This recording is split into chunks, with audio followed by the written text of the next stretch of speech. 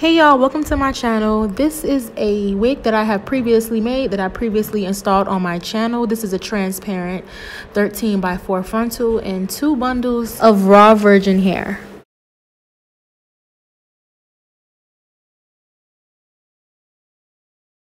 Every day I'm hustling. Every day I'm hustling. Every day I'm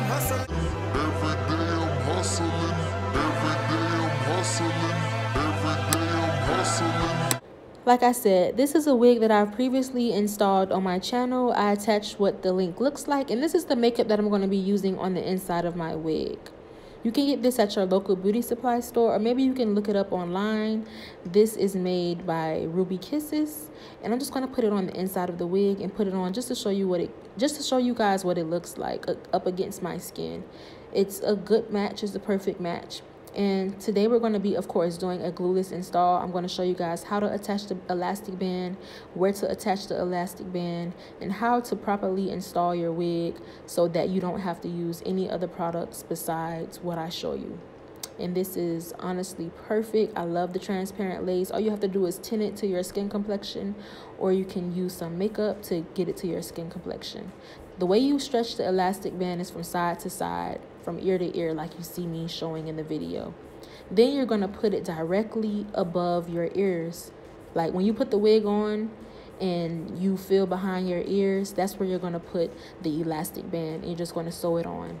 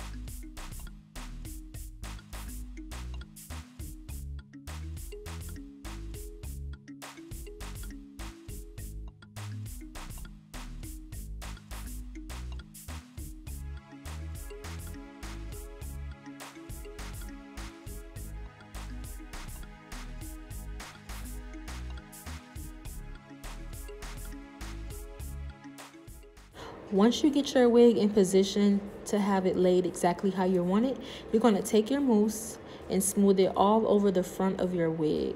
The mousse that I'm using is made by ELASIC. I like to use ELASIC, Nairobi, or Blow Pro Volume. You can also use Lotta Body or Motions if this is going to be glueless. Whenever you're using glue, use ELASIC, Nairobi, or Blow Pro Volume.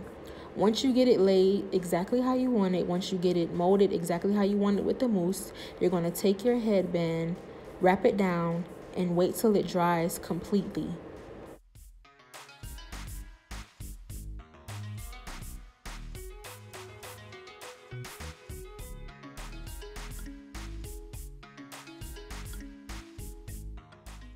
It's really just that simple. There's no trick to it or anything.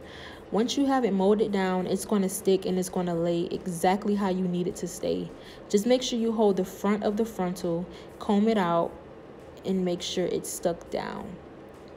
If you used it right and if you did it right, it'll be stuck. But remember that it's glueless. See? I hope you guys enjoyed this video. I hope you guys try this technique. See you next time.